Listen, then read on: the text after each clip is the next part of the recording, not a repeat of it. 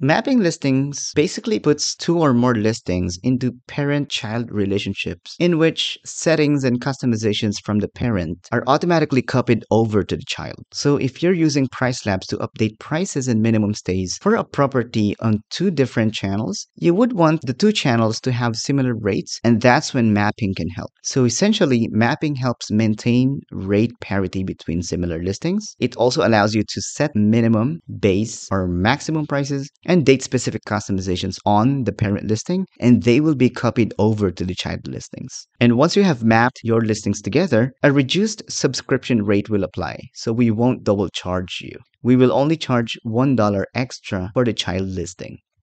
There are several ways on how you can map your listings, but the simplest way is through the pricing dashboard. Simply click on this Map Listing button, select the parent listing from the drop-down, select your child listing from the drop-down, and hit Map Listings. In some cases, users are getting errors stating that there are no child listings found.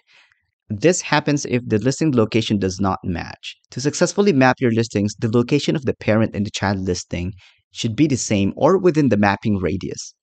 You will then need to update your listing location on your PMS or booking channels and then reconnect your listings to PriceLabs. After mapping, if you need to make changes on the mapped listings, all you need to do is to make the changes on the parent listing, and this change is expected to be copied over to the child listings.